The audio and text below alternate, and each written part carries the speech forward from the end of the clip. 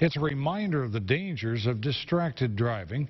Lily Pesavento tackled that issue today. She joins us in the studio with her findings. Lily? Thank you, Tom. Distracted driving is very easy to do, and we've all done it in some form or another. But a lot can happen in those few seconds you take your eyes off the road. This isn't Footloose. You can play music in your car, but does the volume level take away from what you should be focused on? You could be distracted depending on the volume of a low song, too. If you're just so into that song, you're not. And you see people sometimes are really getting into it. And what about passengers? If you're leaning over and having a full conversation, who is watching the road? Texting while driving isn't the only activity that takes away from a driver's focus.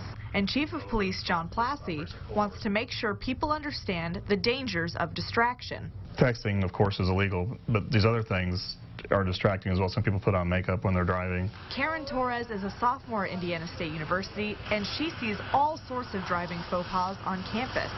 They'll be turning their music to try to act cool, and so they'll blast it, or they'll change the song just to impress people around them. Because she sees it every day, and because she understands the dangers, Torres drives as carefully as possible for herself and others on the road. It's something that I'm very passionate about. I try my best not to get distracted while I drive, just because I have done it before and I could have caused something terrible. The increase in distracted driving cases around the state and even the U.S. is causing some teens to delay their driver's education. And that was the case with sophomore Katie Higginbotham. I actually didn't get my license until this past summer, and I'm 19, almost 20 years old, just because driving I take pretty seriously. If you get a phone call or text message you feel you must answer, do so responsibly. Sometimes there's important stuff or emergencies.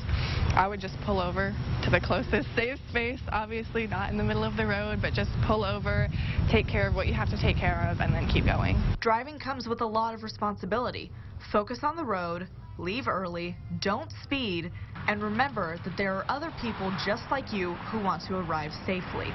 You're in charge of a lot of weight with that automobile, and it can do a lot of damage if it's not in control, or you're not in control of that and not paying attention to what's going on. And unfortunately, we've seen things happen when people don't pay attention.